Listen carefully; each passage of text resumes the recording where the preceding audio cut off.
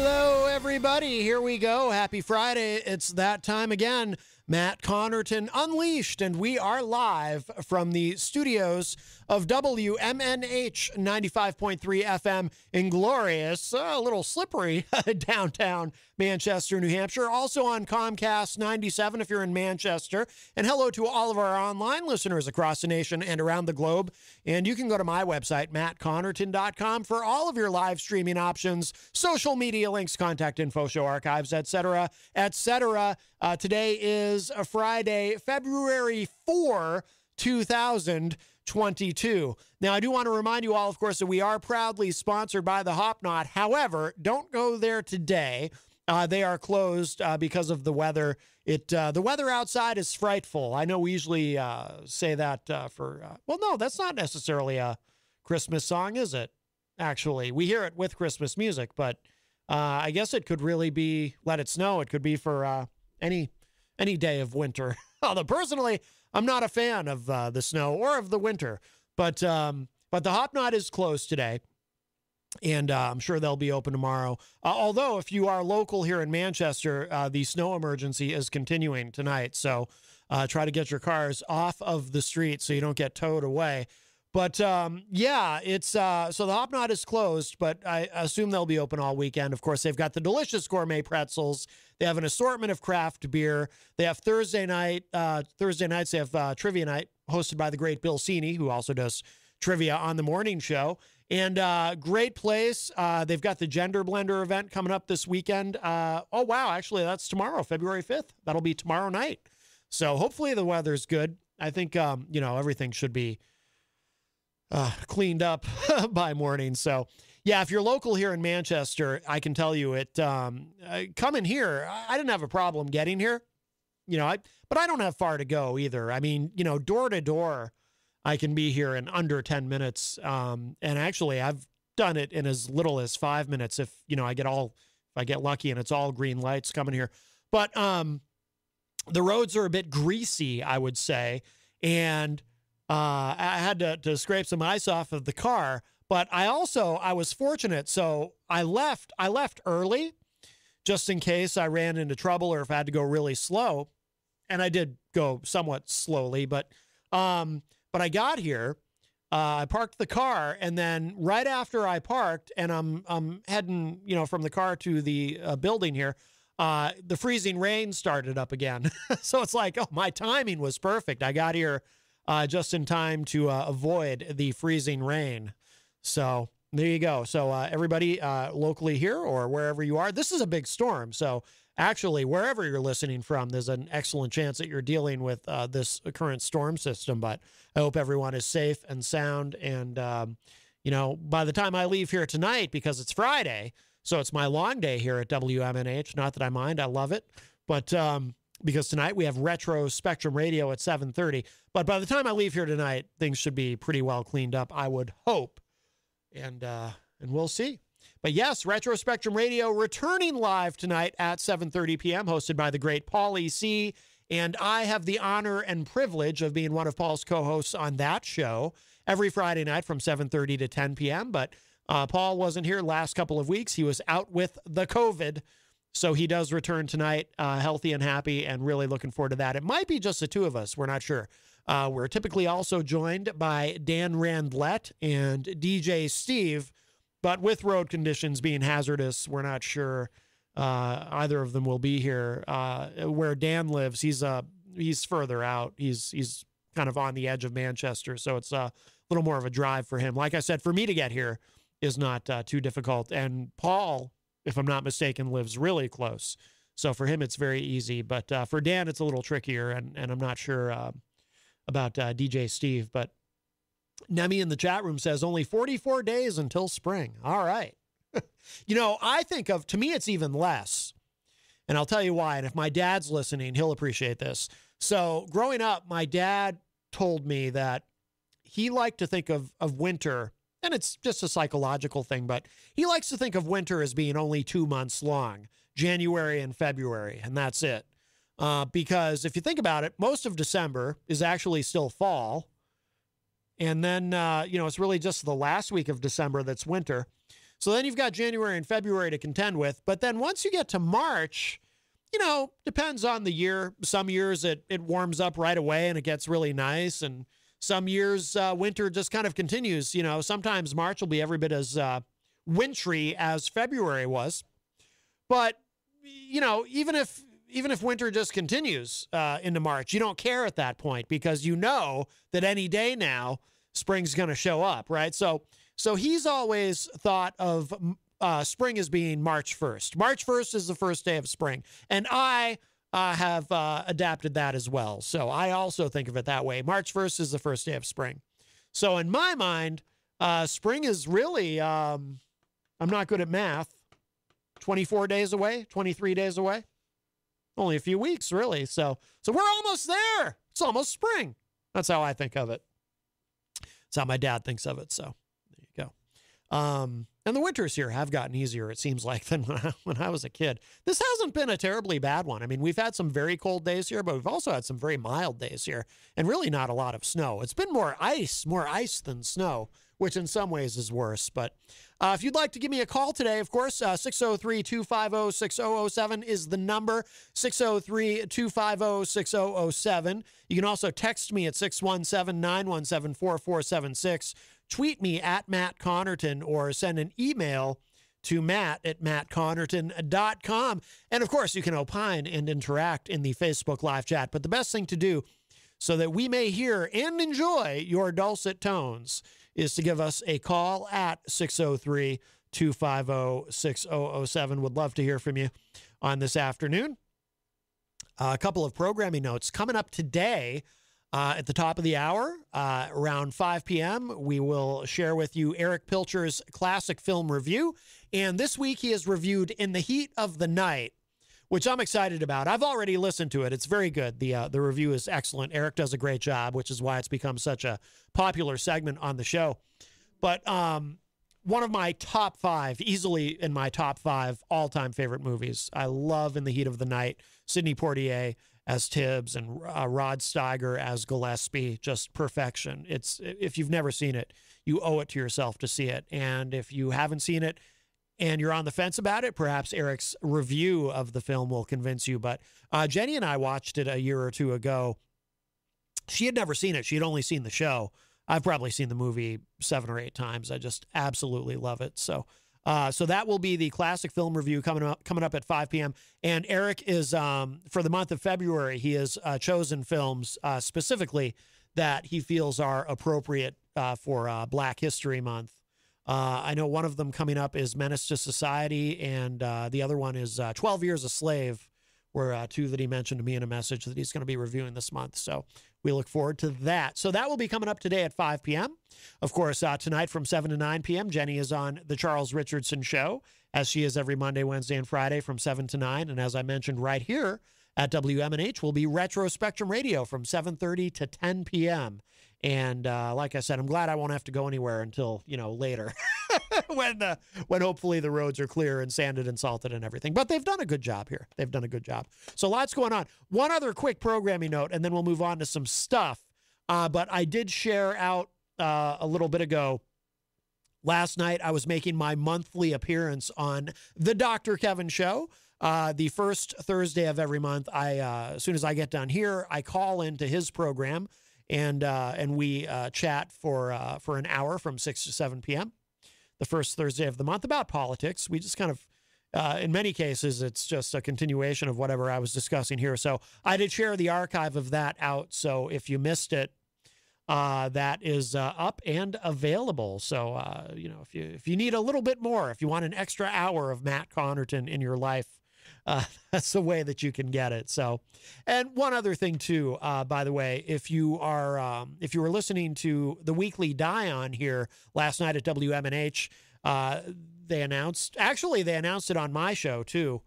They came in early and we chatted about it a bit, Ben and Daryl Die-On. They are ending their show for now. So that was the final weekly Die-On here at WMNH 95.3, at least for now. I would not be surprised if it comes back in the future.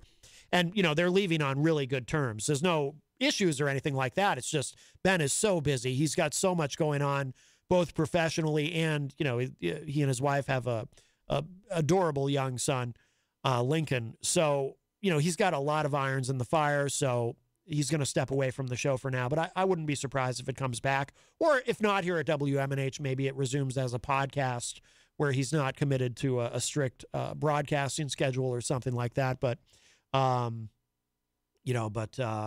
sorry to see those guys go, but I have a feeling they'll be back. And of course, they're always welcome to pop in on this program. So, although I don't think anybody will be popping in unexpected today, it's funny, I'm looking out at Elm Street here and there's barely any traffic at this point. Like I said, I think I kind of dodged a bullet with my timing when I came in today. It was wise of me to get here a little bit early. But let me give the number again, and then I want to say hello to everybody in the Facebook live chat, 603-250-6007, 603-250-6007. Eric Pilcher. Eric, we were just talking about you, of course. Well, you heard that because you're listening. Eric with his classic film review. He is also in the Facebook live chat, joining us all the way from Cedar Rapids, Iowa. And he said, now this is in reference to the end of the morning show. I usually start the Facebook live feed a few minutes early. So those of you who tune in on the Facebook, you end up getting the tail end of the morning show. Of course, the morning show with Peter White, weekdays from 7 to 9 a.m. with the replay from 2 to 4 p.m. right before this show. And Eric, it seems, was responding to, and we did play it the other day on this show too. Actually, it was yesterday. The duet, which it's only a matter of time until this is charting in Billboard. The duet of Glenn R.J. Willett and Meatloaf doing 2 Out of 3 Ain't Bad. And I'll tell you, the two of them together, wow. I mean, just, what else can you say, really? I told Glenn afterward, I played it yesterday. I said, Glenn, that was something. He really puts his heart into it. Eric, I'm not sure, cared for it as much. He said, because they also played it at the end of the morning show. That's where Eric heard it. And he said, listening to this, I now know what it sounds like when an animal is neutered without being put out, LOL. Well, that's, that's one interpretation, maybe in addition to a classic film review, maybe we should get Eric to review all of the music of Glenn R.J. Willett, the People's Mayor. Jenny joins us in the chat, of course, and says, shalom, peeps. Eazy-G, Eric Gagnon joins us and says, I hope you are feeling better. I'm not sure who you're talking to, Eazy-G, but whoever it is that is ill, I hope you're feeling better. And so does Eric. Eric Gagnon also says, it's Brock Lesnar Friday. I didn't realize that. Wow. Happy Brock Lesnar Friday, everybody. We got a lot going on in February around here. We've got Black History Month. We have Valentine's Day, and apparently we have Brock Lesnar Friday. Very exciting. Nemi Jones joins us in the Facebook live chat. Hello, Nemi.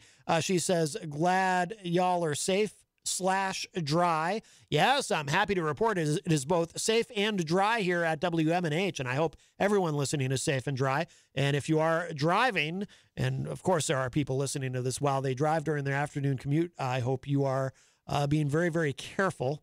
Eric Pilcher says, I'm freezing, Nemi. Apparently in Iowa, it is also wintry.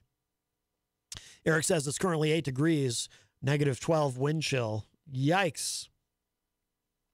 Mike Palapita joins us in the chat. Mike, of course, from another one of our great sponsors here at WMNH, Queen City Cabinetry in the historic Sunbeam Mall. Hello, Mike. Also, Rocky Huber joins us and says, what's up, family? Nemi says, it's still coming down here. Was a great day to curl up with Coco and Futurama and slog through some reports. Futurama, that's a show I haven't seen in a long time. That's not still in first run, I assume. Maybe it is. I don't. Futurama, it seems like, if memory serves, that's one of those shows that got canceled and then brought back and then canceled again, and maybe it ended up on another network or something. I might be wrong. And Nemi likes the dulcet tones, of course, yes. Charles Richardson also now using that on the Charles Richardson Show. Let's see. Eric Pilcher says, again, this is regarding in the heat of the night. Sidney Poitier not getting a nomination for Best Actor is a crime. That surprised me. I didn't even realize that, Eric, until I was listening. I always preview the film review. And I did not realize that until today, that he wasn't even nominated. That is a crime. I'm curious if Rod Steiger was. They both should have been. Wayne Noel from the great state of Michigan says, afternoon all. Hello, Wayne. Tom Blanchard joins us in the chat. Tom says, I love it when my neighbor can't get up his driveway, so he parks his giant van directly across my driveway so that I couldn't get out, even if I wanted to. Well, Tom, I would say your neighbor is quite rude. I wouldn't put up with that. I mean, I don't know what you should do about it exactly, but I wouldn't put up with that. Yeah, Eric Pilcher says, Rod Steiger won for Best Supporting Actor. But Sidney Poitier wasn't even nominated for Best Actor? That's crazy. Wow, I did not realize that. And that is stunning to me. That is stunning. Let's see. We've got a few things. Jenny just sent me something. This is regarding Mike Pence. You might be familiar with Mike Pence, former vice president. This is from CNN. Pence says Trump is wrong to say then vice president had the right to overturn the 2020 election. You know, we've been learning more and more about this and what the plans were and these executive orders that were drafted to seize voting machines and this and that.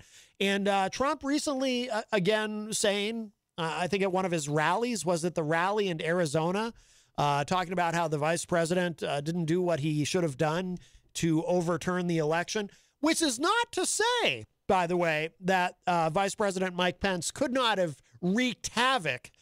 He could have. I mean, there seems to be, you know, there seemed to be various ideas that were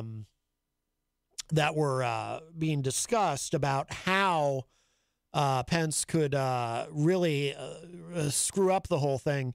For example, if Pence, and this would have triggered a constitutional crisis, right? Pence could have said, I refuse to acknowledge, or I refuse to certify the results. Certify might not be the right word. What would be the right word? Maybe it is certify. But I refuse to accept the results from these states, and the states would be the ones that Biden won, where maybe they had previously been won by Republican candidates and so forth, where maybe some people could be convinced that there was an issue, right, or some sort of irregularities. And if Pence could have said, I refuse to, until further review, I refuse to accept the delegates from these states, and therefore by refusing to acknowledge those, and therefore not certifying the election, he could have, again, there's all kinds of theories, but he could have thrown the election to the House of Representatives, you know, because if he refuses to acknowledge those delegates, neither candidate has 270. It goes to the House, and then the Republican-controlled House could have just all voted for Trump, and then that would be it.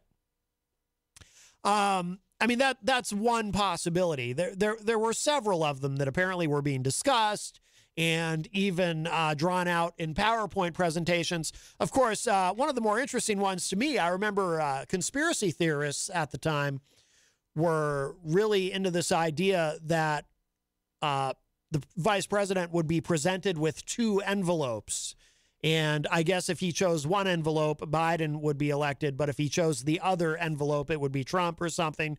And then he has a choice. I mean, the whole thing, even if there were a way to do this legally under the Constitution, the whole notion, I mean, think about the implications of that, right? What if Pence actually did have that power and he could have made that choice and it would have been legal? That would mean that after any election, the vice president, any presidential election, the vice president, whoever was the sitting vice president at the time, because they have to go and certify the election and preside over that, they could just pick, you know, and you would have a single party rule for infinity, right? Because every administration, the vice president could just pick whichever candidate they wanted to win. And then, you know, I mean, it's, you know, the absurdity of it is boundless. But, you know, but Trump doubles down Eric Pilcher points out in the chat, he also said he would consider, at the Arizona rally this was at, I believe, he also said he would consider pardons for those that are prosecuted for taking part in the January 6th Capitol attacks. Yeah. I mean, just, you know, there may be some growing discontent with Trump, though, among Republicans. We'll see, and maybe we'll get to that. I have something on that, but this is what, again, this is from CNN. Former Vice President Mike Pence called out his former boss by name today.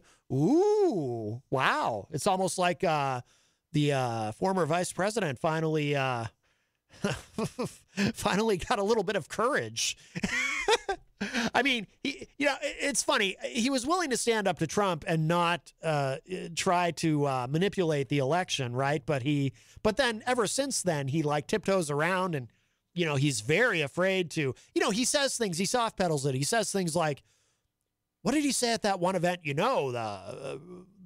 President Trump and I, we might never see eye to eye on the events of January 6th, but I'm so proud to have been his vice president and this and that, because he doesn't want to anger all the people who still support Trump, right? Even though, I mean, it's amazing. Pence, who wants to be president, and he wants to be president so badly that he has to thread this needle where, on the one hand, he can't admit Trump is right because if he says, well, yeah, I probably should have done that. I guess I made a mistake. Oh, my bad. I should have given awarded the election to Trump. He can't say that, right? But he also can't do anything that's going to anger Trump too much because he doesn't want to anger Trump's supporters.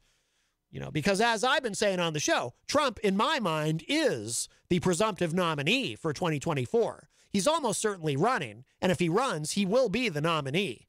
And he may be our next president again. Yikes. But so this is all possible. But watching, I mean, I feel sorry for Mike Pence. Watching him as he tries to thread this needle, I mean, look, they were, I know some people like to dispute, the severity of what happened on January 6th, but they were chanting, hang Mike Pence, right? So this guy, the former vice president, knowing that they were chanting, hang Mike Pence, knowing that they brought a guillotine, whether it was symbolic or whether they were actually going to use it, I don't want to have that argument again. But I'm just saying, this is fact. They did bring a guillotine. They were chanting, hang Mike Pence. And then watching Mike Pence have to, tiptoe around and try not to say anything too, too critical of the events of that day and try to almost downplay it like it wasn't that big a deal after he and his family had to be whisked away for their own protection.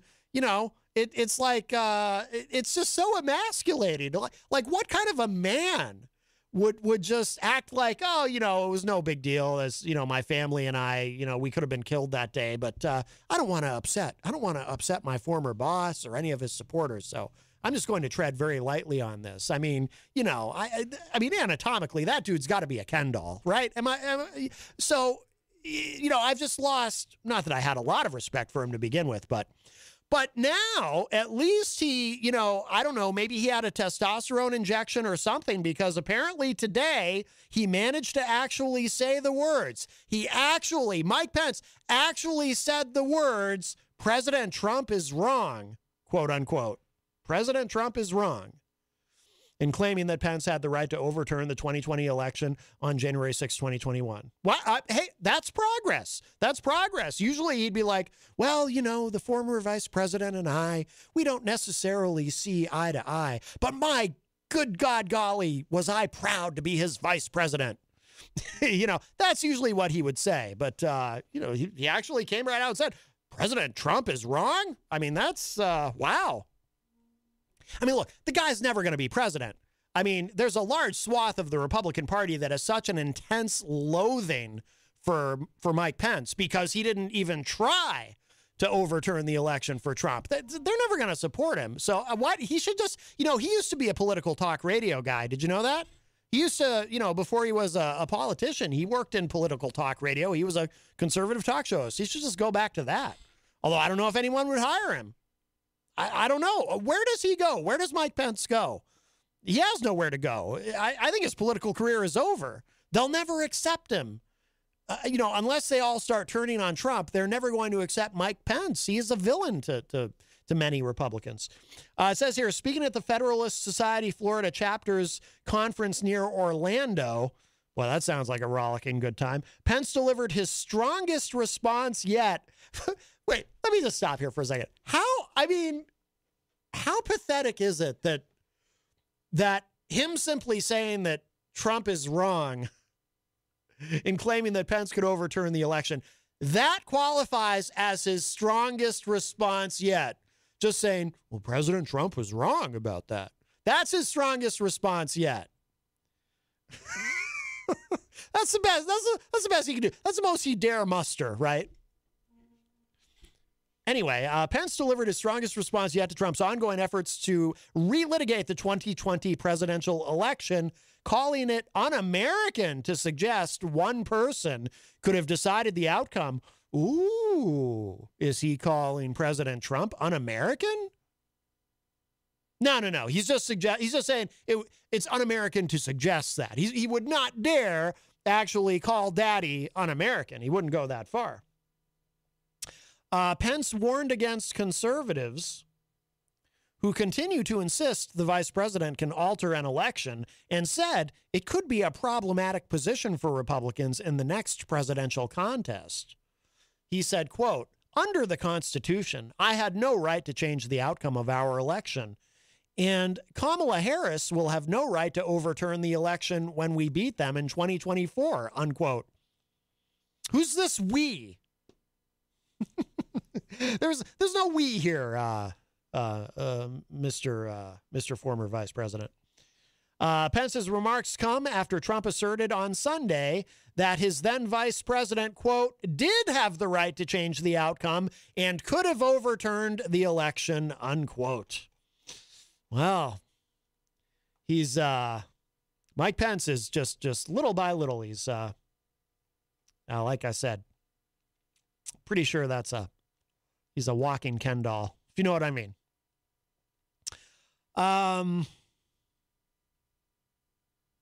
Let's see. Got some more great comments in the chat room. Let's look at those. But if you'd like to call in, 603-250-6007, 603-250-6007. Nemi points out that's got to be tampering. That's been a discussion too. What Trump said at the Arizona rally about considering pardoning the January 6th rioters. I like to say insurrectionists, but some people get prickly about that. To me, I mean, I stand by that word, but out of deference for those who, don't want to hear that, I'll call them rioters. Anyway, yeah. So Trump said, what does Trump call them? By the way, he doesn't call them either, of course. What does he call them? Patriots? I don't know. Anyway, whatever Trump's, but he does say they've been treated very unfairly. He did say that they've been treated very unfairly. Because, apparently when you injure 140 police officers and you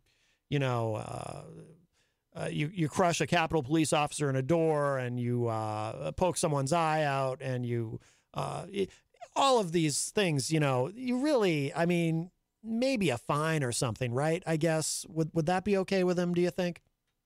No, of course not. It was all in service to their Messiah, Donald John Trump. But anyway, so him saying that he would consider pardoning them, couldn't that be construed as witness tampering? Or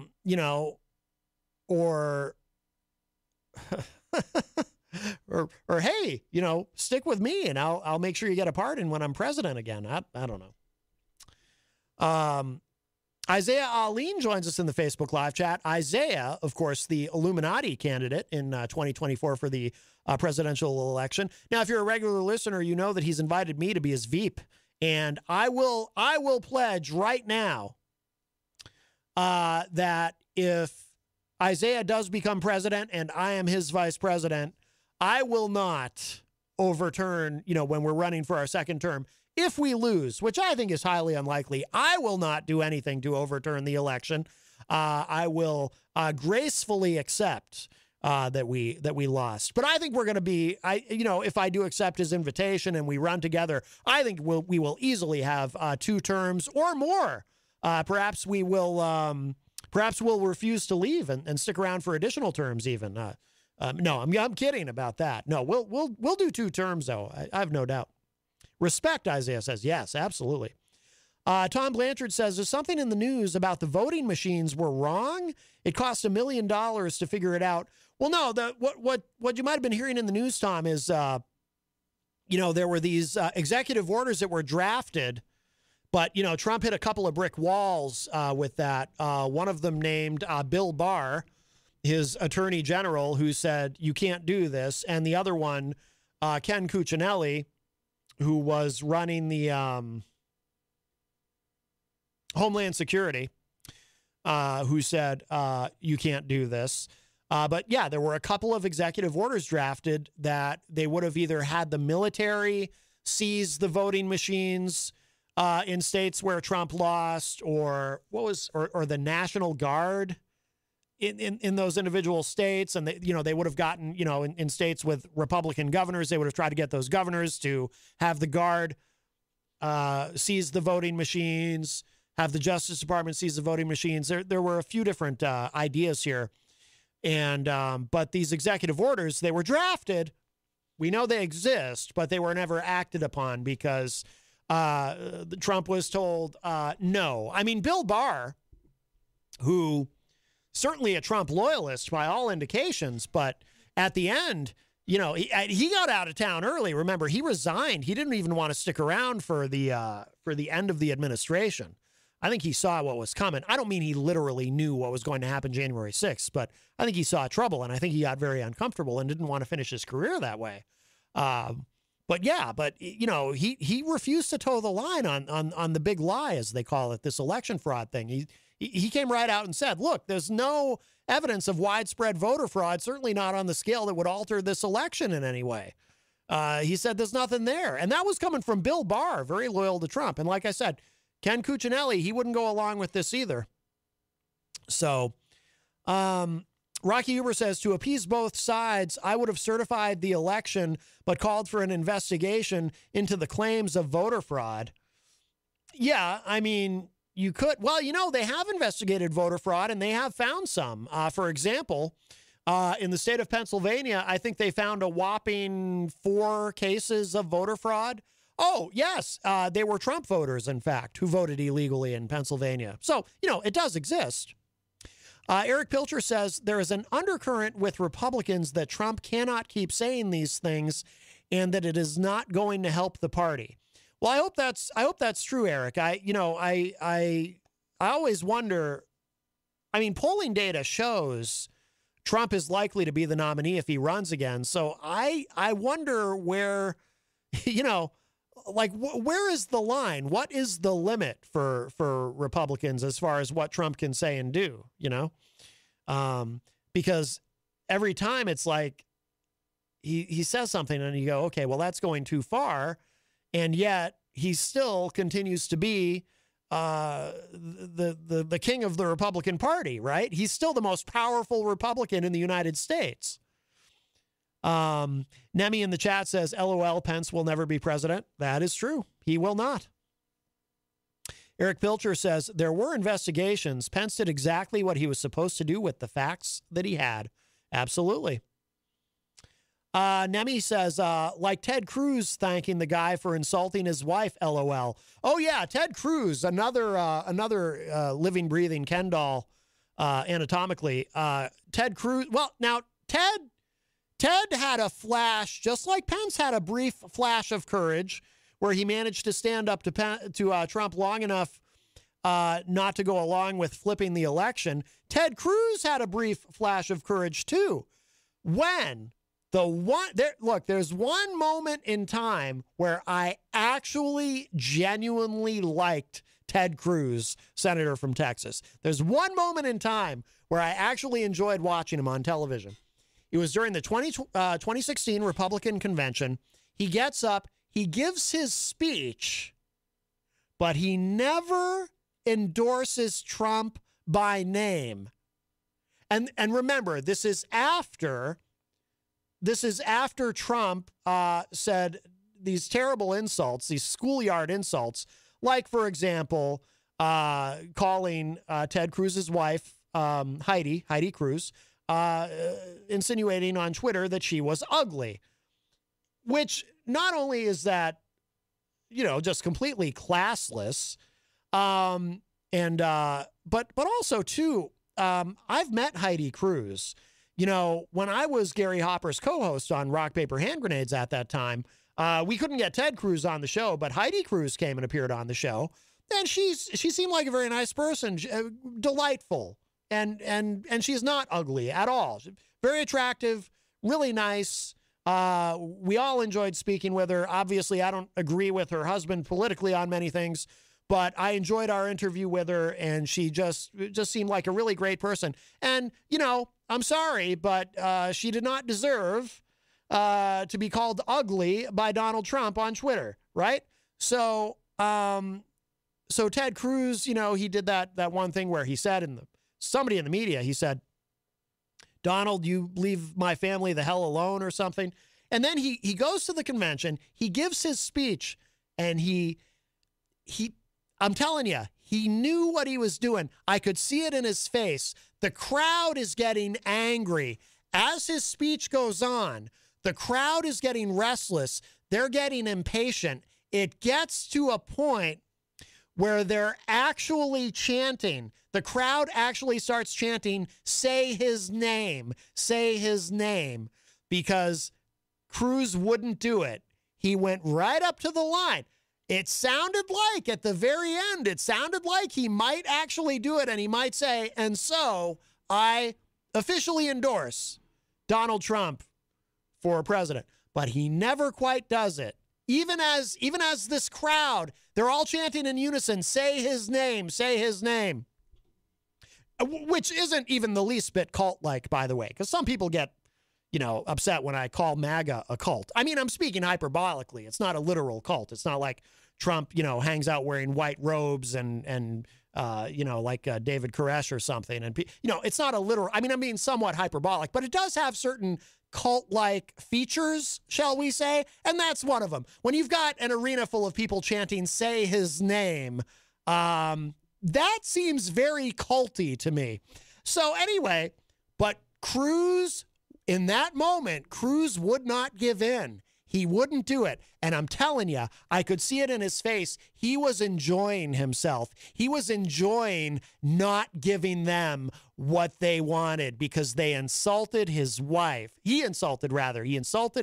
Trump insulted his wife. Oh, I remember what the other thing was too now. Trump insinuated, I should say, that Ted Cruz's father, Rafael Cruz, helped murder JFK. That was the other thing. That one's, you almost can't get mad at that one because that's so bizarre. But to call Heidi Cruz ugly, that's really just extremely uncool and not appropriate. And Cruz wouldn't do it. He never said Trump's name during that speech, and he looked like he was enjoying himself. He kept walking right up to the line like he was going to do it, and he was playing with them. He was playing with the people in that crowd, and he was enjoying it. And I was enjoying watching him do that. I thought that was fun, and for that one moment, I actually liked Ted Cruz. Now, of course, though, we all know what happened next, right? So he does that. He gets out of there so he doesn't get strangled by these people who are chanting, say his name. Again, nothing cultish about that, right? Then he goes, and I think it was in the same building, actually. He goes to visit the Mercer family. Now, if you're not familiar with the Mercers, they're very powerful donors. A lot of money that they dole out for Republican campaigns. Rebecca Mercer and family. Rebecca Mercer, the way the story goes, if I remember correctly, he goes to see them. Because you have to. You have to go see the Mercers if you're a Republican. You got to kiss their ring and they give you a bunch of money, right? He goes to see Rebecca Mercer and she slams the door in his face. Not figuratively, literally, if the accounts are correct. She slams the door in his face because she was so angry that he would not say his name during the speech. So then what happens? Next thing you know, guess who's in love with Donald Trump? Ted Cruz, of course. Once he realized that he may have just self-immolated in front of the world, he had no choice. He had no choice. He had to suck it up. And he had to fall in love with Trump, just like the rest of them. And there you go. And so there was the emasculation of Ted Cruz, which does have certain parallels with the emasculation of Mike Pence. Thank you for reminding us about that, Nemi. Nemi says, electioneering, something my brain's tired today, but pardons for votes is. I don't know. I'm going to need to hear about your pony policies. Oh, yes. Well, I don't know. Maybe Isaiah can answer that for you, Nemi.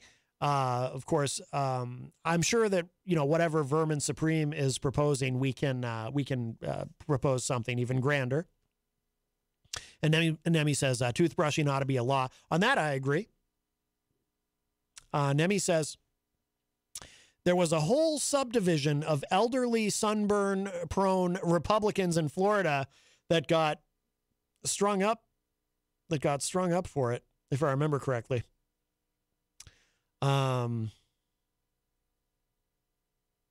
and there's an article there. I'll come back and look at that. By the way, Wayne Noel shared an article in the Facebook live chat as well about Michael Avenatti. Yeah, we might get to that today too. Apparently, Michael Avenatti has been convicted of fraud.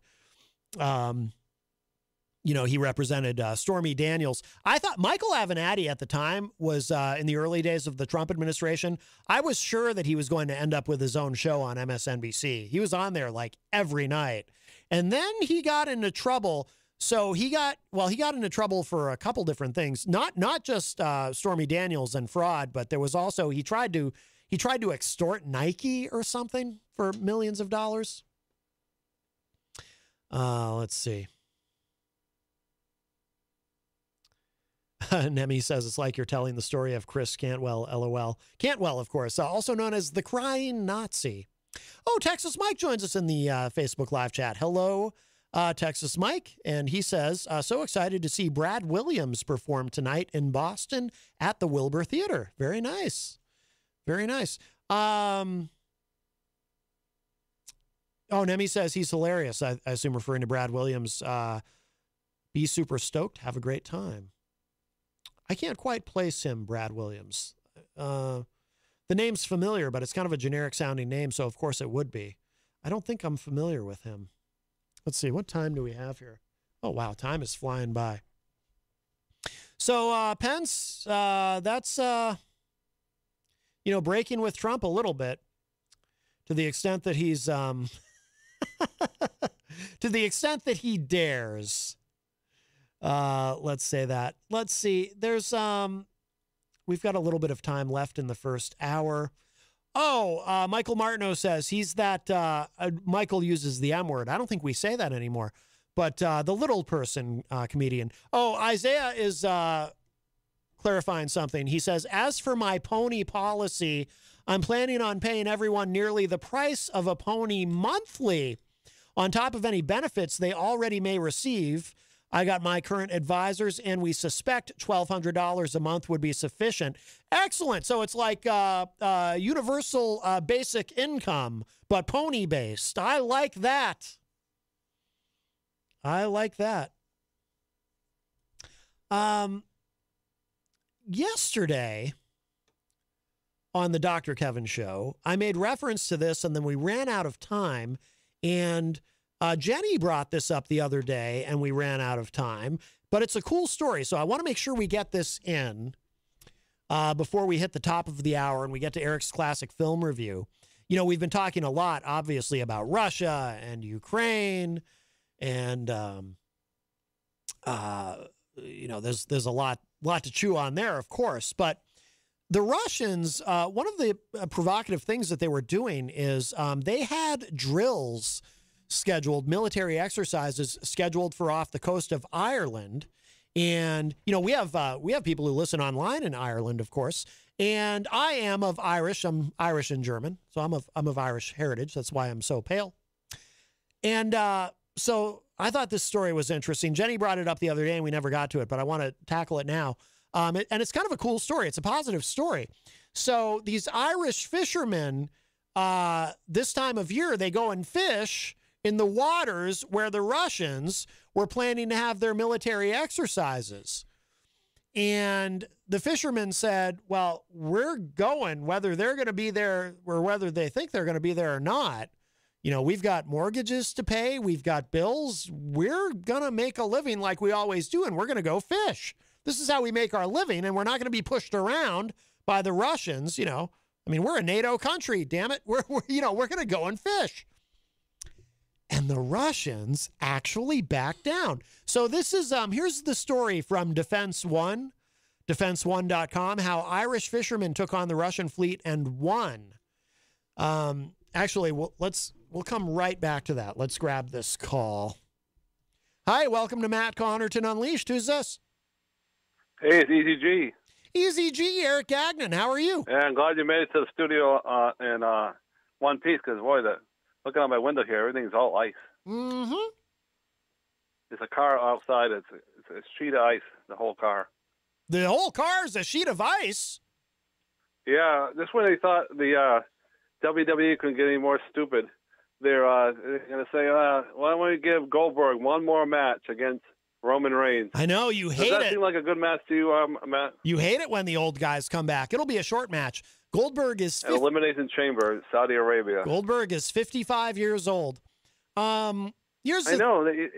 Yeah. He has one more match in his contract, I guess, so they figured they would give him a one more match. I mean, does he really need one more match? I have to say no. Well, he wants that big payday, I'm sure, and he is still a draw. He wrestled against the big Bobby Lashley, and he hurt himself.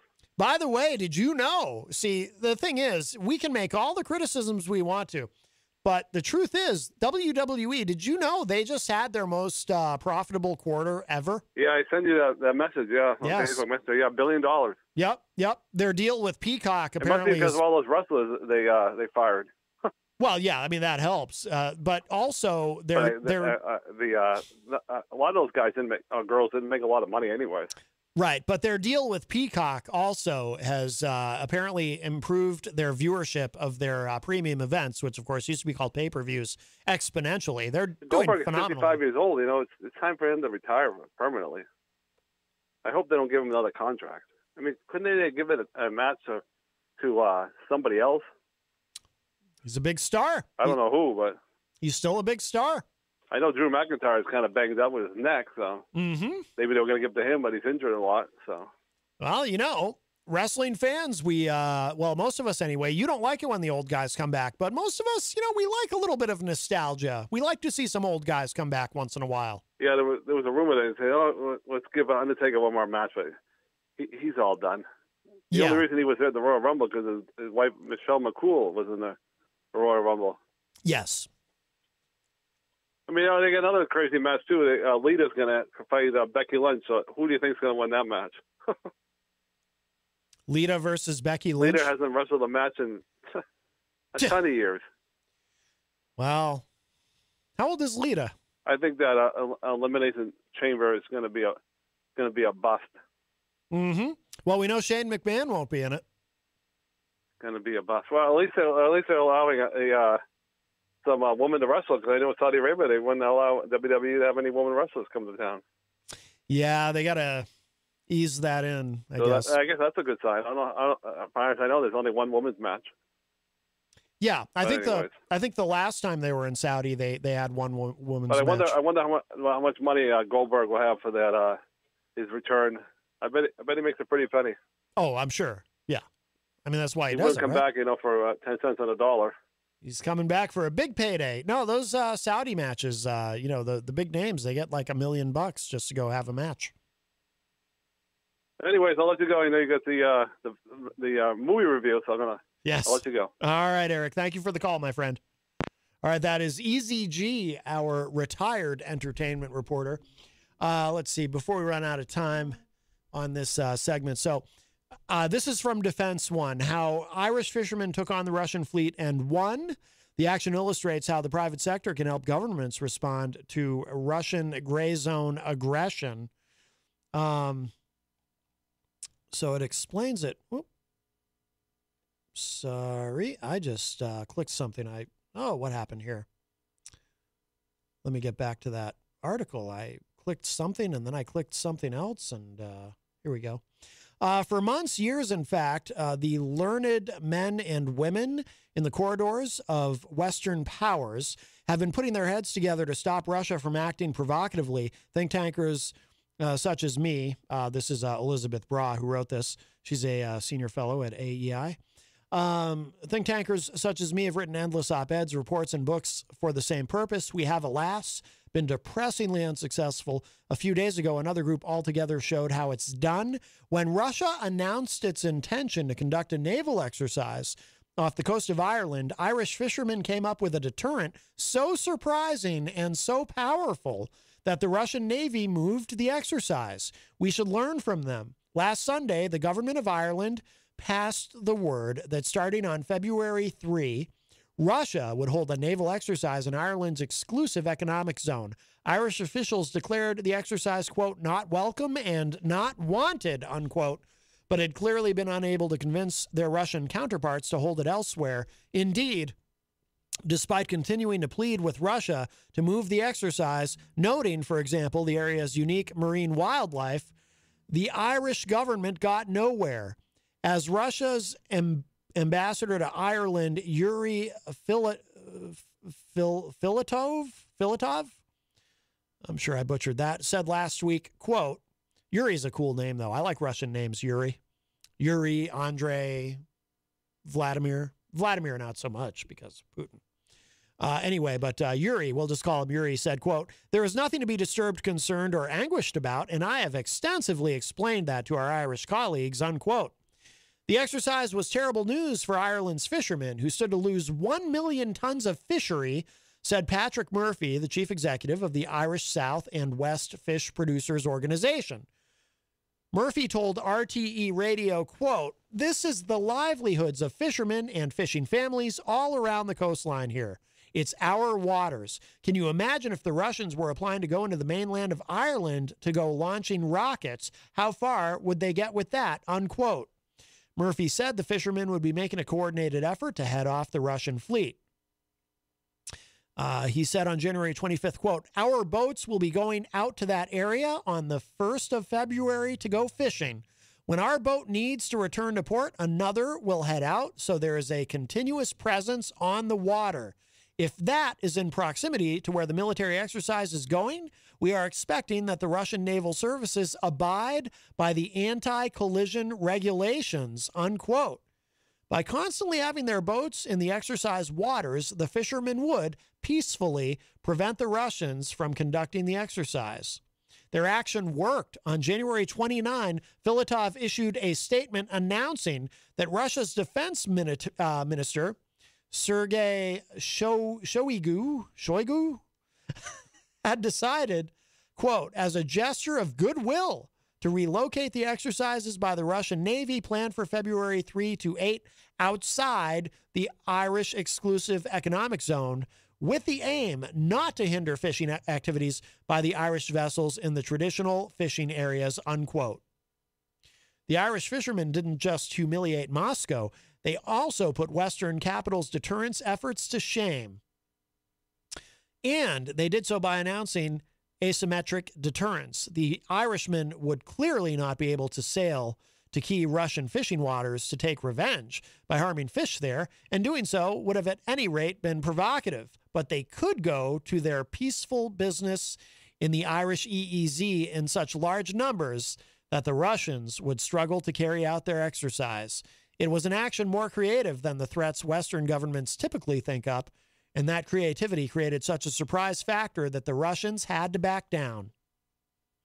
So the article goes on a little bit more. It's a little lengthy, but I just wanted to get the gist of that across. So that's what we were talking about the other day when Jenny brought it up, and then it also came up last night during my appearance on the Dr. Kevin show, and then we just ran out of time. But that's such a cool story, and good for them. By the way, hello to Chris Rose from the Commonwealth of Massachusetts who joins us in the Facebook live chat. Nemi says, badass. Yep, absolutely. Absolutely. All right, we are at the top of the hour, so here's what we're going to do. We're going to go to Eric Pilcher's classic film review, and this week Eric reviewed In the Heat of the Night, the film starring Sidney Poitier and Rod Steiger, a personal favorite of mine. Like I said, definitely in my top 5. This month, Eric is reviewing films appropriate for Black History Month, and I was thrilled when he told me he had chosen to do In the Heat of the Night. So let's check this out. I think you'll enjoy it. And then we will show some love to our amazing sponsors. And then we will be back with the remainder, well in hour number 2 of Matt Connarton Unleashed. So don't go anywhere. Plenty more to come.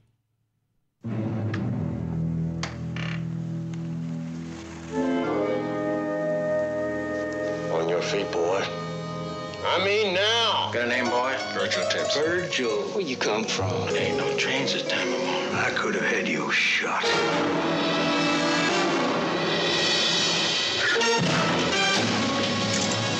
Skulls caved in. Could have been a hitchhiker.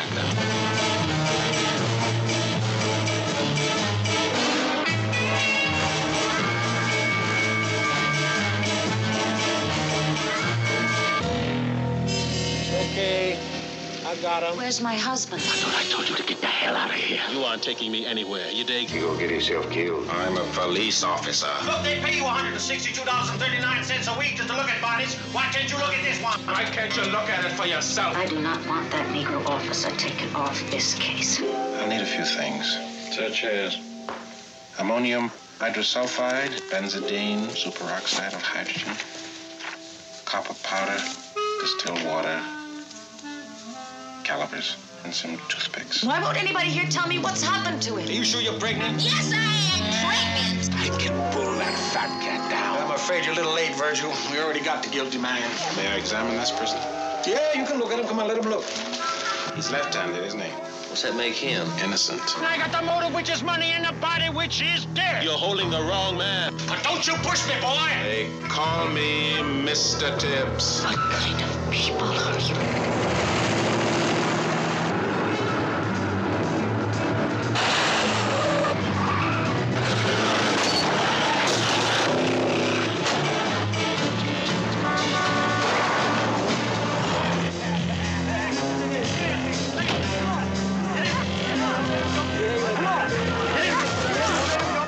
Look in her purse. She's got $100 to pay for an abortion.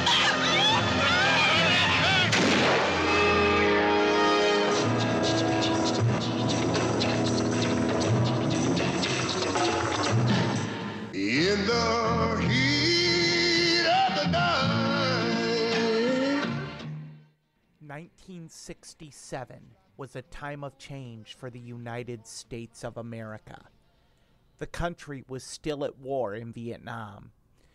Music was becoming an anthem of unrest, and racial tensions were high. All of these things were also being brought forth in motion pictures. This week's film is a taut, vibrant, suspenseful display of those tensions that will leave a lasting impression. Directed by Norman Jewison, In the Heat of the Night tells the tale of a murder in a small town. The man murdered is bringing a new plant to the area, and his wife pressures the city to find the culprit. This brings together an unlikely pairing with African-American Philadelphia detective Virgil Tibbs.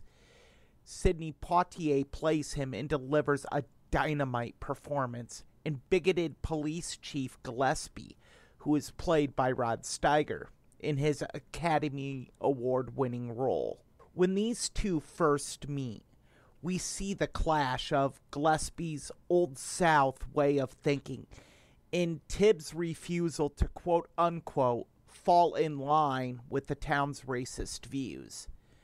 The first scene I will present is the first meeting between the two. And the second scene features Tibbs questioning Gillespie on arresting a suspect for the murder, albeit an erroneous arrest. This scene also features one of the most well-known lines in cinema history. I was visiting my mother. I came in on the 12:35 from Brownsville. I was waiting to go out on the 405. Mm-hmm.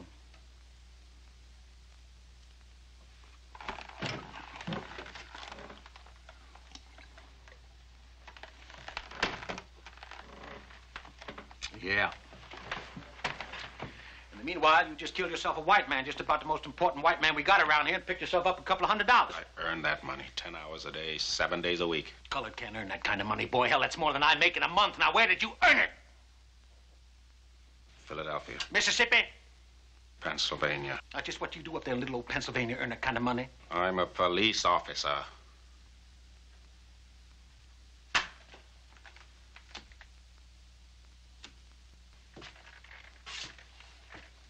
Oh, yeah.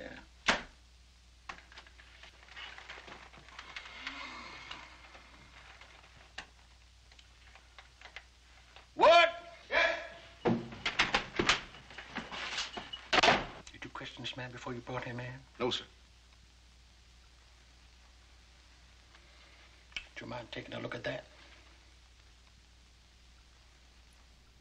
Yeah! Oh, yeah!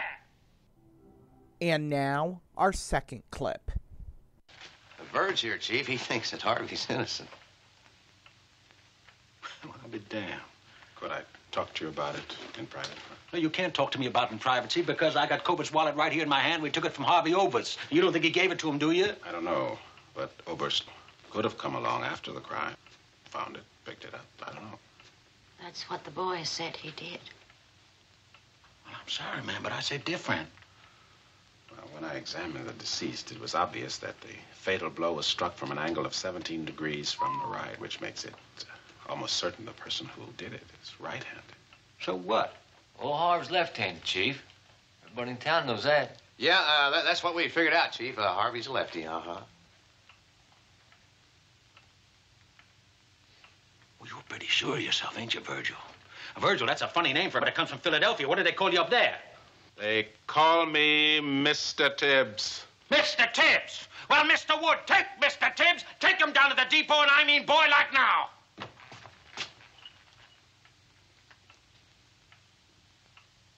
I'll have the FBI lab send you the report on this.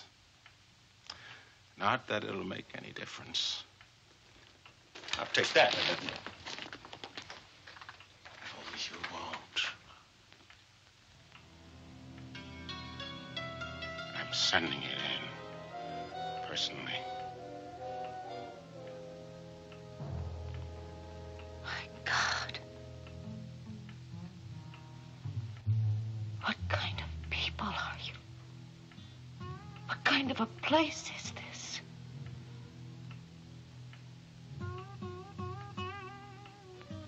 My husband is dead. Somebody in this town killed him. I want you to find out who.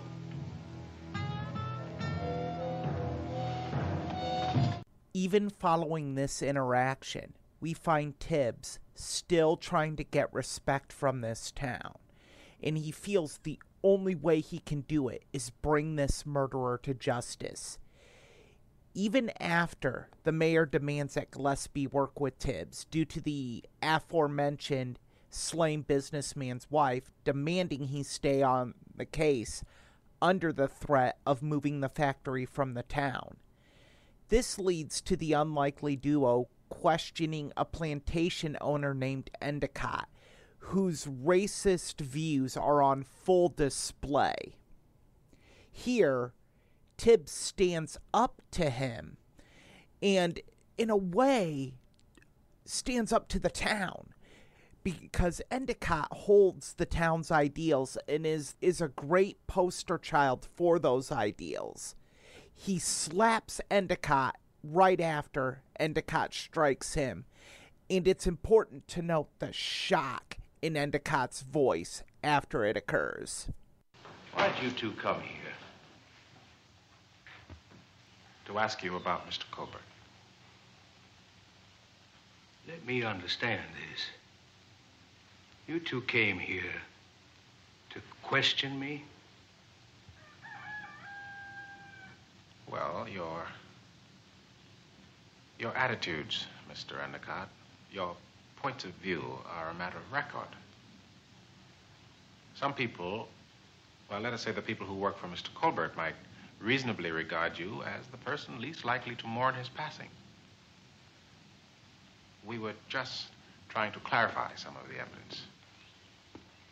Was Mr. Colbert ever in this greenhouse, say last night, about midnight?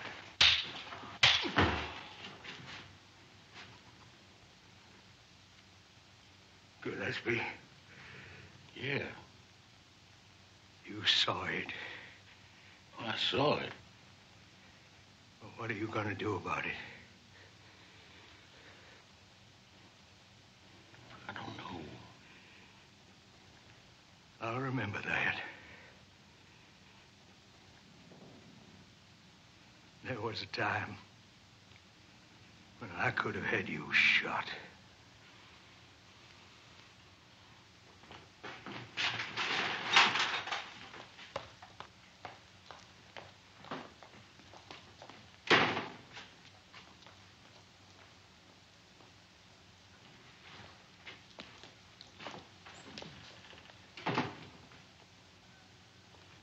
Better damn well clear out, and I mean fast. What about that big speech you gave me this morning? I didn't know you were going to slap any white man, least of all Endicott. All right, give me another day. 2 days, I'm close. I can pull that fat cat down. I can bring him right off this hill. Oh, boy. Man, you're just like the rest of us. Ain't you?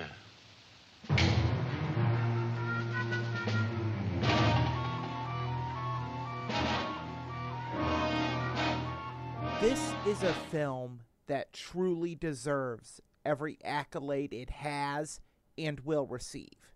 It was nominated for an astounding 7 Academy Awards, in winning 5, including Best Picture and Best Supporting Actor, as I mentioned previously, for Rob Steiger's performance. Despite the wins, to me, Sidney Poitier was a glaring omission. He wasn't even nominated for his groundbreaking, rich, and powerful performance as Virgil Tibbs. This film has left a lasting impact on popular culture, the arts, and society. It spawned 2 sequels. It also ended up being a very successful TV series from the late 80s to the early 90s. To have this film as a starting point for Black History Month is a no-brainer. This film, to me, is flawless. Everything works, and everything gels together. The music, the story, the performances, and the message all deliver and will leave a lasting impact on anyone who will watch it.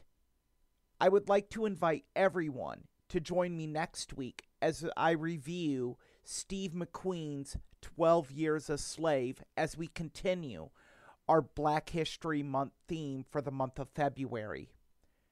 For Matt Connarton Unleashed, this has been a classic film review with Eric Pilcher.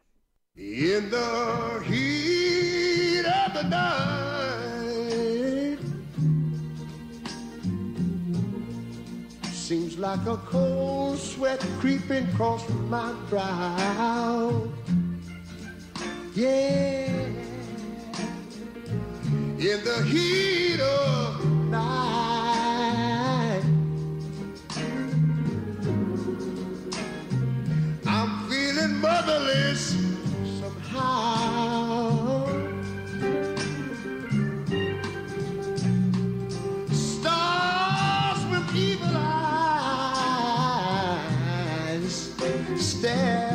skies, all mean and bright. In the heat of the night.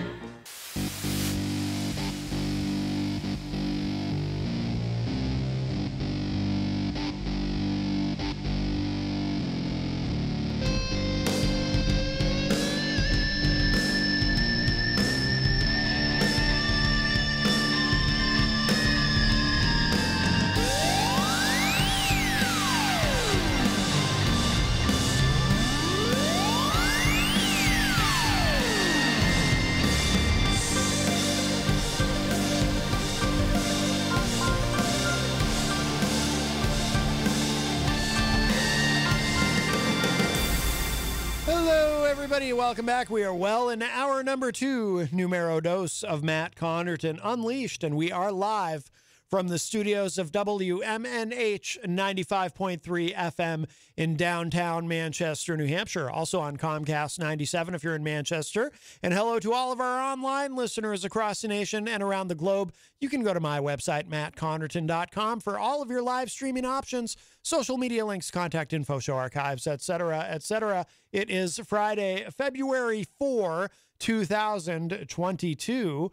And I hope everyone is safe and sound where you are. Here in New Hampshire, of course, it's quite a wintry mix, as they say, with snow and ice, and it's not good. Looks like they're doing a lot out here on Elm Street, certainly, to clear the roads, and I'm sure they're doing that all over the place. But I hope everyone's just be safe, take it easy, don't be in a hurry if you're out and about driving in this, and it should be all cleaned up overnight. They did declare, if you're in Manchester, they did declare a snow emergency again for tonight, second night in a row, as they work to clean all of this up. So if you're driving, which most of you listening are, please take your time. I do want to remind you, of course, we are proudly sponsored by the Hop Knot. However, don't go there this evening. They're actually closed today because of the weather, and I'm sure a lot of businesses downtown here have been today. So nasty out. But they probably wouldn't have been doing much business. I went over there earlier because the post office is in the same building, and we have for the business, we have a post office box over there. And man, there was just really hardly anybody downtown. So so the Hop Knot is closed, but they will be open tomorrow. So they've got the delicious gourmet pretzels. They've got the assortment of craft beer.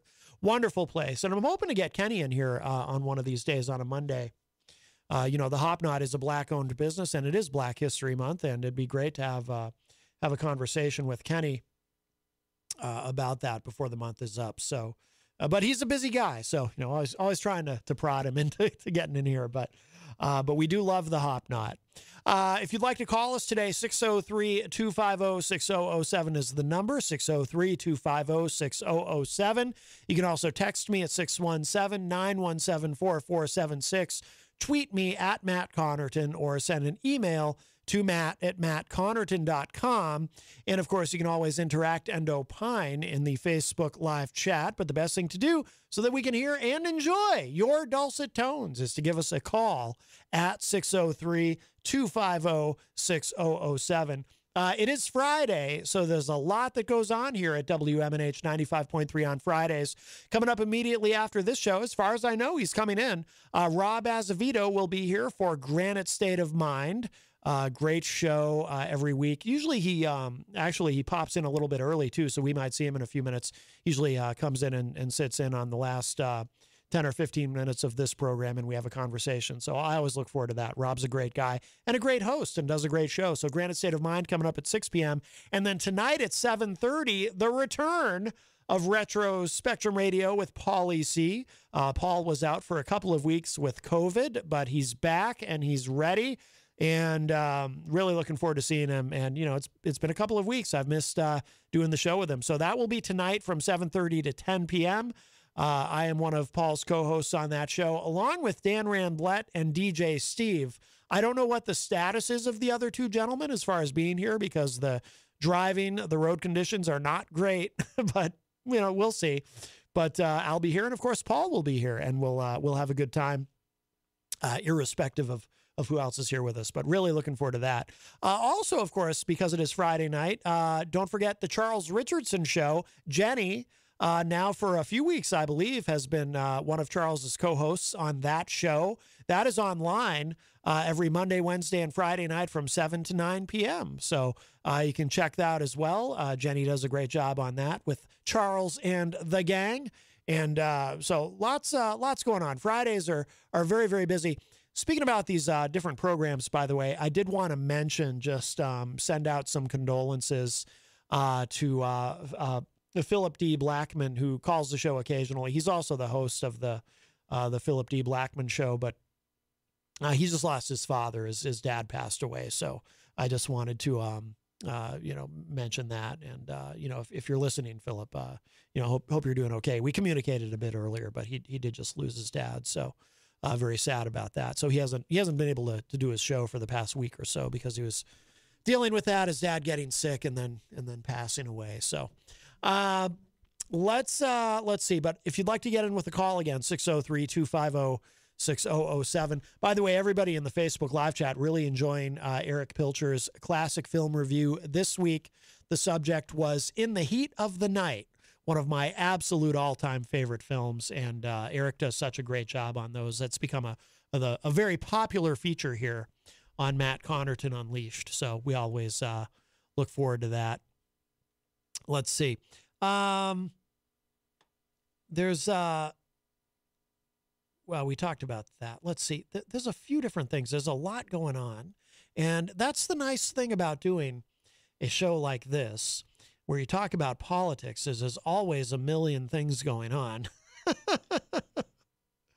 Oh, you know what? We mentioned the Michael Avenatti thing. Let's put a button on that. Wayne Noel had shared a link for that in the chat room earlier. Let's see. Here it is. I'm not sure if this is the same link that Wayne did, but this is the one that came up for me. Yeah, thehill.com is reporting Michael Avenatti found guilty of stealing thousands from Stormy Daniels. Michael Avenatti, who represented adult film actress Stormy Daniels in a case against the former President Trump, was found guilty on Friday of stealing thousands of dollars from his one-time client. By the way, Rob Azevedo is here in studio. Hello, Rob. Hello, Matt. How are you? Very good, very good. The former attorney to Daniels, whose real name is Stephanie Clifford, was convicted of stealing close to $300,000 that Daniels was set to receive for writing her book, in which she discusses an affair she says she had with Trump. Trump denied the claims. Avenatti denied that he had committed any wrongdoing. He said in his closing arguments that, so he represented himself, that he was just being paid for his work and there was not sufficient evidence to prove he committed fraud. He said prosecutors had not proven the allegations against him, so he would not testify in his own defense. A judge approved Avenatti's request to represent himself during the trial after he said he had a breakdown with his defense from the Federal Defenders of New York. I guess that's an organization. It set up an unusual scenario in which Avenatti cross-examined his former client. Daniels hired Avenatti as she sought to get out of a non-disclosure deal regarding the alleged affair weeks before the 2016 presidential election. Avenatti's sentencing is scheduled for May 24, according to CNN. Well, he's rich and white. I'm sure he'll end up in Club Fed. But Michael Avenatti in a lot of trouble. Dude. He's living on credit. Yeah, well, he was already in all that trouble for trying to extort Nike. Yeah, and he already did time, right, for that? I believe he's been under house arrest. I don't know if he was actually in a federal facility prior to that. I think he did. I think he did some months, but probably he's looking at that, and he's looking at another one right after Stormy. Yeah, he's got another suit coming against him. Yeah, I'll tell you, he really. I was only half joking before I was talking about how I for a long time I thought that he was going to end up with his own show on MSNBC, right? Because he was on there like every night, oh yeah, talking about he had this, he had that on the Trumps and whatnot, and he really talked a big game. Oh, and I almost forgot, and then he announced his candidacy for the presidency, and And then he ended up in prison. He's gonna do a good amount of time, I bet you. 22 years is I don't know if he's gonna do 22 for the Stormy Daniels things, but he could. Yeah. You know? Yeah. We'll see. Hey, what did you think about the GOP finally how they described January 6th today? What was it? A legitimate discourse, political discourse? Oh yes, and when their censure of Adam Kinzinger and Liz Cheney. Yeah, pretty disgraceful. But not surprising. You know, listening to Trump, you know how he was trying to rile up his people in Texas, like come and protest, you know, if they try to convict me. Yes, I'm going to guarantee January 6th is not going to happen again. Not going to happen. Because I think that the nitwits who went and did that, right, busted in, I think that they're seeing that the government's just going to come and stomp you. And I don't really think that anybody's going to come and, hang out for Trump again. I hope that you're right. I fear that you're wrong, but I hope that you're right. I do. We're going to deal with. We have a call. Hi, welcome to Matt Connarton Unleashed. Who's this? Hey, it's Eazy-G. I got a question there for you, Rob Azevedo. Talk to me, baby. They come out with the list again for the 2022 Hall of Fame, and I can't believe it that I say this every year, but I don't seem to be the only one in his corner.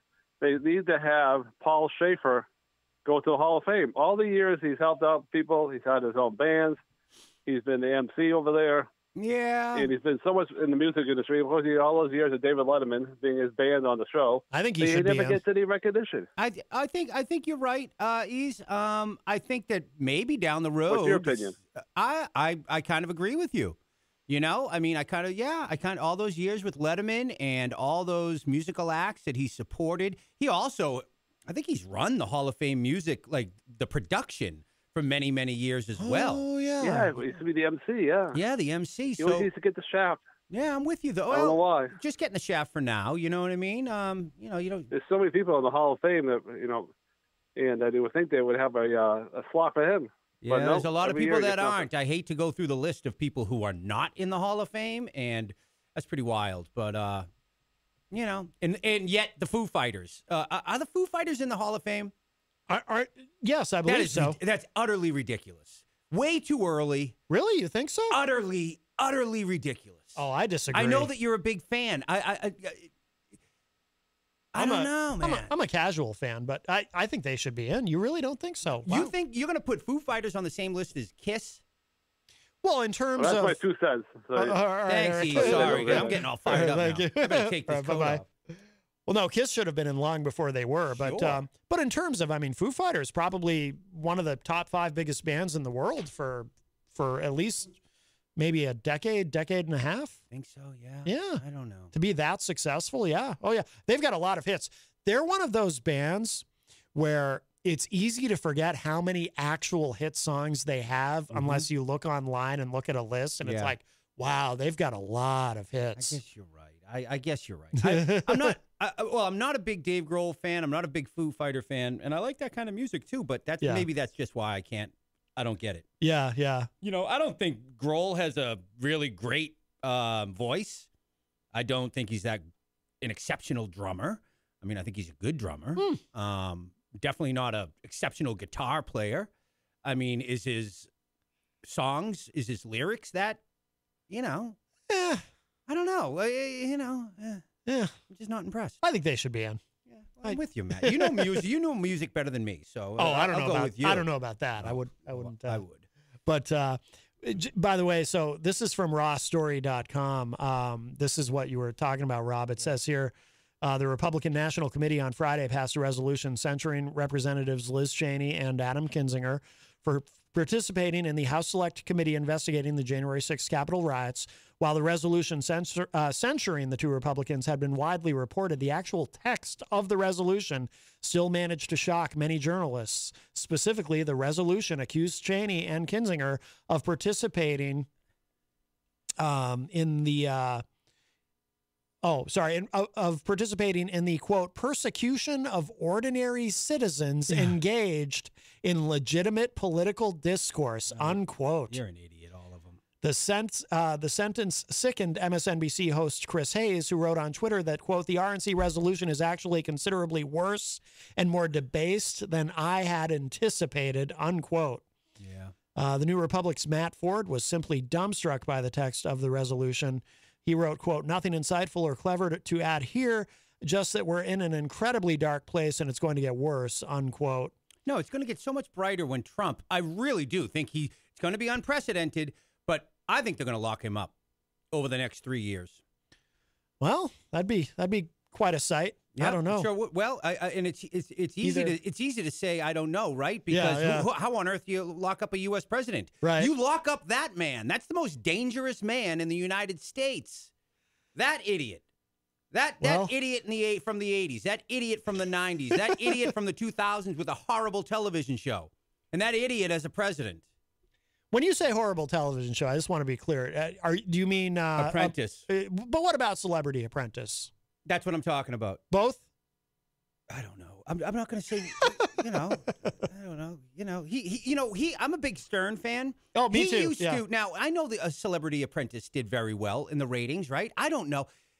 See, he did the same thing on Stern. He would talk about how great The Apprentice was. No other show in the history of shows have ever. It's the exact same rapport that he did with his as a president. Yeah. You know what I mean? If I say it enough, somebody's going to believe it. Right. And he'll believe it. Yeah. The show wasn't the greatest show in the history. It didn't have the highest ratings in the history of television, but he would say it over and over and over. Right. When he wasn't talking about all the women that he banged or how many different wives he's banged of famous celebrities. Yeah.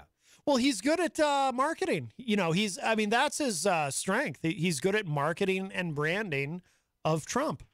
That's what he's good at. Almost to his detriment. It's gonna bite him. Howard Stern said to him, I remember, he said, why are you running for president? This is gonna come back and bite you. Yeah. And it's gonna come back. New York gonna come back and bite him. Yep. I hope his kids get locked up. I hope he gets to watch those kids get locked up. That would be something. That could be a reality show. Well, it'll just be on the news, I guess. But yeah. Hey, how was the drive over for you? I don't think the DPW trucks are out yet.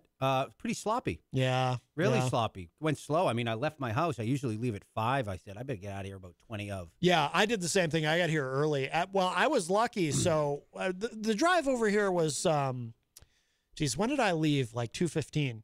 I usually don't leave till almost 3. I do because I do the bulk of my show prep at home. Mm-hmm. But when I drove over, it was the roads were greasy. Yeah. But as soon as I parked the car in the garage and I'm headed to the building, all of a sudden the freezing rain started up again. Yeah. So my timing was perfect. I got here right before that started again. Yeah. What do you go over? Victory? You park in Victory? Yeah. That's nice. Doesn't even cost anything, does it? It does, but I have a parking pass. Oh, okay. If you have a parking pass, it doesn't. But the station gave me a parking pass. So, that reminds me, there's a new key here for you. Oh, good. Yeah, I was looking for that. So, what do you have coming up on the show tonight? Another new guest on GSM. First time guy named Sage Ryder. Now, my first question to this kid is: did you come out of the chute with that name? Because it is a cool name. That's a cool name. Yeah, you were either going to be a cowboy or a rock and roll star. So, I saw a little video of him playing down at Strange Brew a few weeks ago, and I said, I got to get this dude. So, yeah, he's coming in, I think, with 2 of his buddies, and then he has a gig over at the Strange Brew tonight from 9 to 1. So, looking forward to meeting him and going to play some tunes, some new stuff. And what else? Yeah, that's what we're doing. Yeah, Retro Spectrum Radio returns tonight as well. Good. Yeah. Paulie C, he had COVID, but so he was out for a couple of weeks. Yeah. But when he called into the show the other day, he sounded great. So we're not sure if the other gentlemen who usually join us on Friday nights are going to be here or not with the driving conditions as such. But what ended up happening with your because I remember when we had that little ice storm there where everything just kind of froze like instantly. I crashed. Oh, I remember that. Did you get your car fixed? Or did you? Oh, I just had them. Again, 320,000 miles on this car now, and I'm going to 400. I just had them bolt the bumper back on. Yeah, yeah. And I had them, they said, well, you have no real damage to mechanically. I said, okay, bolt the bumper back on. Let's go. Yeah, because I remember you saying the insurance company tried to make you total it. Yeah, yeah. They didn't even contact me and say they were coming to pick my car up to total it. I was like, what are you doing? Right, no, right. This baby, you don't understand. We have history. Oh, yeah. Yeah, wow. By the way, hello to Charles Richardson in the Charles Richardson Show, from the Charles Richardson Show. That'll be on tonight, 7 to 9 p.m. online. Jenny is a co-host on that, although there seems to be some sort of, I'm not sure what's going on in the chat room with that. Whoa, boy. I don't know what's going on in here, or if people are kidding around, or if there's a legitimate beef. I'll have to look at that later. Whatever it is, it's good radio. Well, not exactly, because it's in the chat room. Oh, true. Okay. Did you hear, speaking of, did you hear Eazy-G's latest scandal, though? No, I was going to just talk. I wanted some NHN rumor mill stuff. What's going on? Yeah, so he was supposed to be, so he was on the show, was it, yeah, it must have been, Monday. Uh-huh. Monday, he was on my show. He hadn't been on in a long time, so he came on, and it was a surprise. Well, apparently, he was supposed to be on the morning show Tuesday morning. Mm-hmm. So Peter White, and that was supposed to be a surprise. So Peter, I guess, texted or messaged Eric and said, because I had posted something about we have a surprise today on my show. Mm-hmm. So I guess Peter saw that. So he messaged Eric and said, are you going on Matt's show today? And Eric said, yeah. And he's like, well, then you don't have to come on tomorrow on my show, because it was ruining the surprise. Oh, that must have crushed him. And I wasn't even sure if, if Peter was serious, or, if he was doing a bit. But apparently he was serious, because Eric was not there Tuesday morning. Oh. Yeah. So he has a new scandal. So does Pete not like him fraternizing with other shows? It's not that. Yeah. It's not that. Because, Peter's not like that. But I think it just, it ruined the surprise. It was the return of Eazy-G. I mean, that's a main event in any arena in the country. And how did he do? What did he have to, entertainment report? No, he just came in and hung out. Yeah. We had a phone guest for the first hour and 15 minutes of the show. So then we took a break, and then we got caught up with Eazy-G, and just a low key thing. Yeah.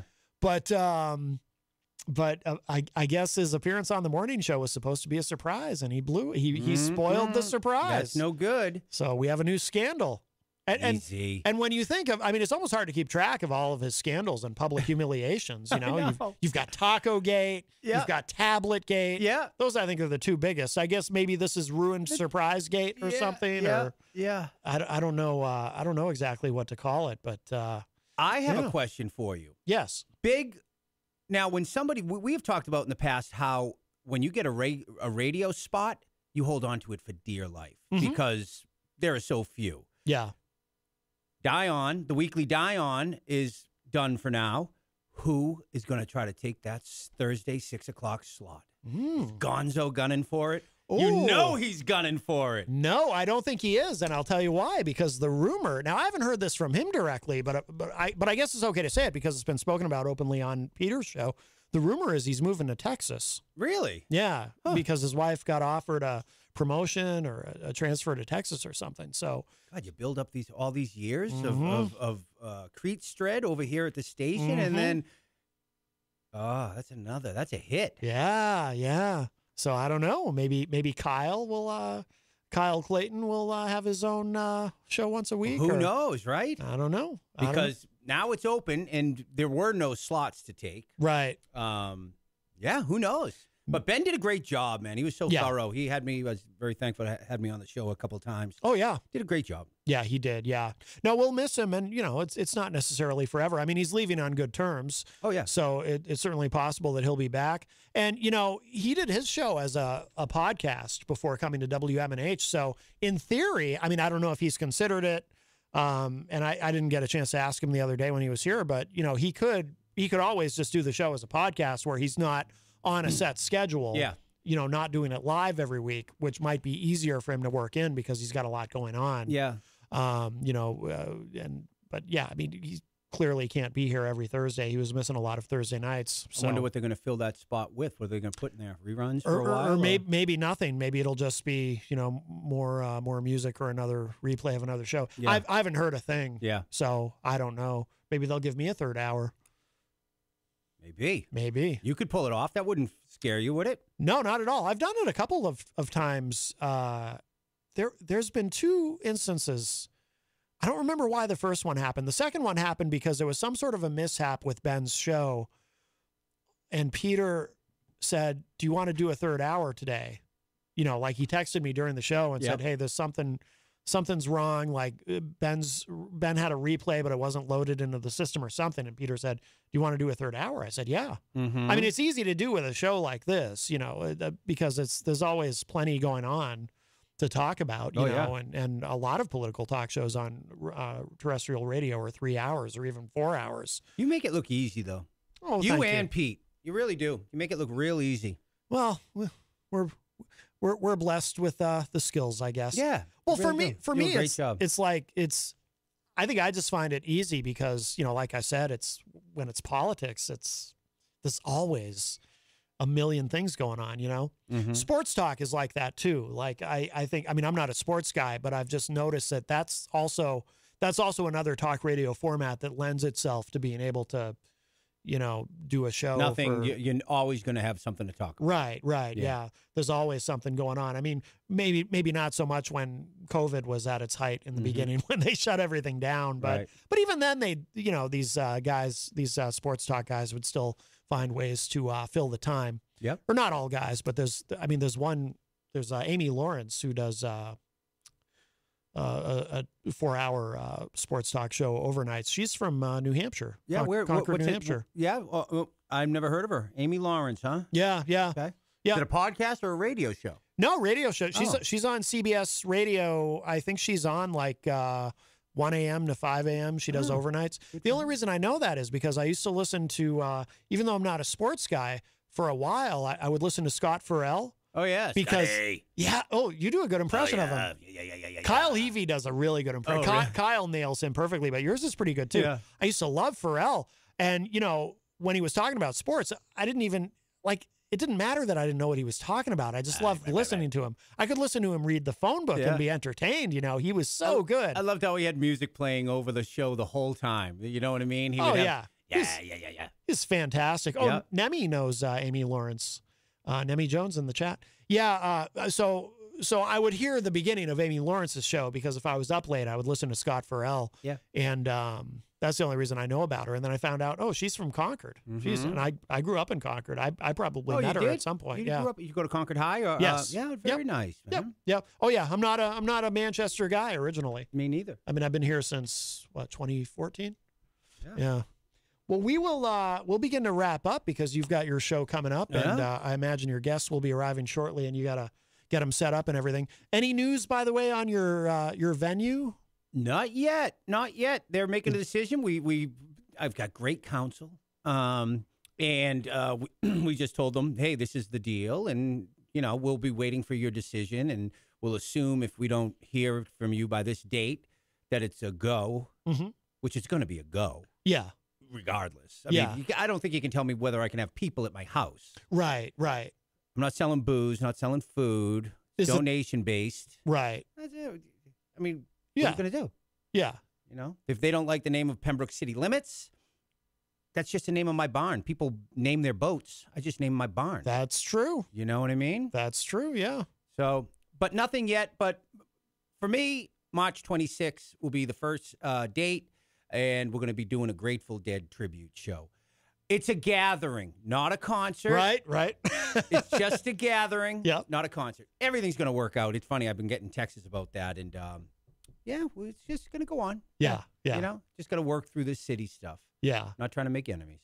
Of course, yeah. Well, from what you told me too, it sounds like the town they're not being unreasonable. No, they're not. No. They're not like. I saw an article, and they I understand. They read an article. They say, he's got a music venue going on, and they probably thought I had booze and a whole cash bar, and but I just wanted to do it under the radar so I wouldn't have to pay, which is none of I always pay my bills and my taxes. So no, I'm just having people in my barn. Yeah.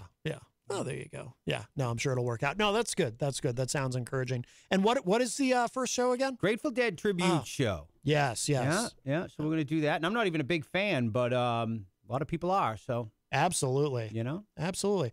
Great. All right. Well, that sounds good. Thank you. Well, everybody, make sure you stick around. Coming up next at 6 p.m. right here at WMNH, Rob Azevedo with Granite State of Mind. And then don't forget, tonight at 7:30 is the return of Retro Spectrum Radio with Paulie C. Really looking forward to that. That's going to be a lot of fun. And I'm glad I don't have to go anywhere for a few hours because I'm sure it's still, I can see it. It's coming down. Now it's turned from freezing rain back to snow. Yay. If you missed any part of today's show, it will be up in just a little bit at WMNHradio.org and at my website, MattConnarton.com. And thank you all. Rob is next, and I will talk at y'all, around 7:30. I'll see you then.